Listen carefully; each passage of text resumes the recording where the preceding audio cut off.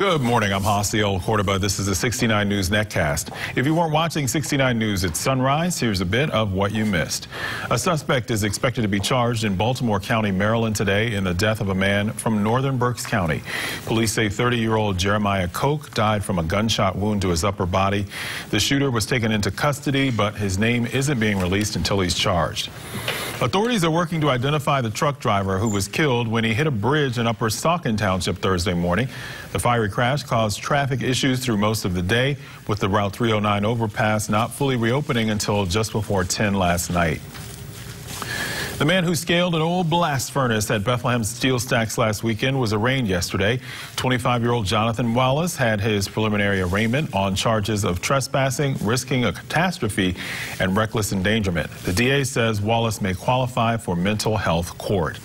And in weather, it's hot out there today. There's an excessive heat warning for most of the area for today through Sunday. Temperatures will reach the mid to upper 90s over the weekend.